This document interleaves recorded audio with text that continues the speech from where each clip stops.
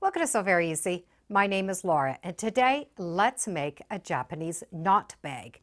They are little bags where one handle is a little longer than the other handle, and it's the way you put them together. You can wear them on your wrist. They're great for crafts, storage, or even a quick little purse. And let's make them out of 4 fat quarters. So get 4 fat quarters and let's get started. A fat quarter is 1/4 of a yard. So we're going to have approximately 18 inches by 22 inches. So we are going to need 4 of them. Start with those 4 pieces well pressed and have 2 right sides touching each other and the second 2 sides touching each other. So we have rights and rights together. Then we're just going to square these off. I do want to get rid of the selvage, and I want to make sure that all sides are the same. So your measurement might be a little bit different than mine, but that's fine. We just want this approximate size. So I'm going to trim my selvage and all of those edges. So my measurement equals 17¼ inches by almost 21 inches. So we have to have somewhere around that measurement, but it does not need to be exact. This shorter edge is going to be the bottom of the bag. The longer will be the sides of the bag. So from this top down, measure 9 inches and draw a line. This 9-inch part, I want to do a 1/4 inch on each side. From one side, I'm going to measure over 3 inches from that 1/4 inch mark, or 3 1/4 from that edge. I'm going to do the same to this side. On one side, I'm going to measure down 4 inches. This little 4-inch mark, that's going to be cut off. This big center piece is also going to be cut off. But we're going to put some little curves in this area. This curve shape I'm going to get from anything round, and this just happens to be a candle holder. And draw that curve. And I'm going to draw that curve on both sides. And I'm going to curve off that bottom. That's all the measuring we're going to do. Now that I have all these measurements, I'm just going to be able to cut it out. I'm going to cut right here and take that first piece right off. I'm going to keep all 4 pieces together, and that way they're going to be identical in size. So I've taken off that little 4-inch piece and have curved all the way around. We need to remove this little 1/4 inch mark on this side and a little 1/4 inch on this side. Now, just cut out those curves, and that's all the cutting we are going to need to do. Let's take a quick look at what we have. We have 3 inches, and it goes down to a 9-inch mark. This other side, we still have 3 inches. It goes to 5 inch. And we have that little 1/4 inch, so the bottom is a little bit bigger than the top, and a rounded bottom. We're going to be able to pick up these pieces, and we can pick them up so we have those right sides touching. So for each piece, we're going to sew from that 1/4 inch up, all the way around, and down here. So we're sewing this handle shape first, and we're going to do that to both pieces. And I would recommend a 1/4 inch seam allowance. Once this piece has been stitched, we need to do a little notching.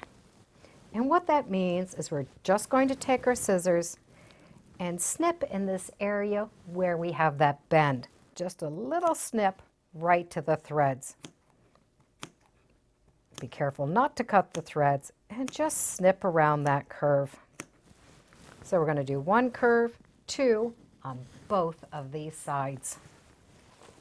We're going to take both those bags and turn them right side out and press it nice and flat.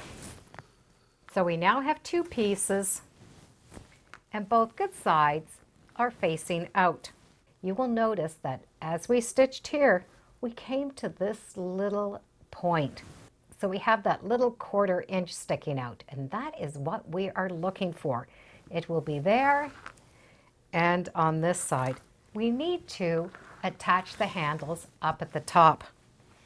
So we need to take one piece and turn it back so we are looking at the wrong side. That pressing was important that we do it now, and that way we don't have to press it as much after. So let's turn that right back out. So we have the long handle and that short handle.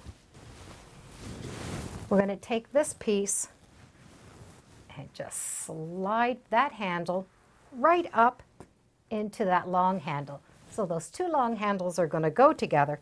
We're just putting it up inside. Once the long portion is done, we're going to put in the short handle. So those short handle and the long handles are going to match. We're just bringing that right upside that tube. So when we lay it out flat, we have that one bag stuck inside the other bag, so the handles are inside. And we're going to match up those raw edges. When you look inside, you're going to see that we have the right sides touching each other. And that's going to go on both sides. So match them up and smooth them out. We are now going to stitch a 1/4 inch along this top and along this top. But before we do that, feel inside and make sure that everything is flat and nothing is twisted. It's really easy to get that handle twisted in the inside. But if you feel it, you can feel that it's nice and flat. Once it's flat, just stitch those two edges. When you pull these two handles apart, they're going to be joined. And I do like to pull them apart and press them. So we have that long handle and the short handle. While this is pressed, it'll be really easy for us to do a top stitch all the way around that circle. Once we've done that little top stitch, we're going to be able to do these two sides. It is important that we stay within this seam. So we can start here, stitch all the way down and end. So the center is stitched down and the side handles are stitched down. When you pick this up, we're going to see that shape that we want, but we don't have the bottom stitched. We're going to be able to stitch the bottom all in one seam. We're going to take this top fabric and bring it over top of the handles. Turn it over. Take that top fabric and put it over the handles. So when we look, we have the handles inside of those two pieces, right sides touching, and we have right sides touching on the other side. We're going to be able to match up and pin those seams. When you do pin, be sure to keep this handle out of the way so we do not stitch over top of it. When we finish pinning this, we are going to be able to stitch around it and leave an opening. You can leave an opening to the side or the bottom, and it won't matter where this opening's left out. We just need about a 4-inch opening. So I'm going to start, stitch all the way around and stop, leaving that opening. As we're stitching around, we will notice this little piece cut out. That was that 1/4 inch. The stitches need to come right past that 1/4 inch. So that is where the stitches are going to go. If you stitch in a little bit, you're going to end up with a little hole here. So adjust your stitches so they come right along that line. And now from this little opening, I can reach my hand in and pull this bag right side out.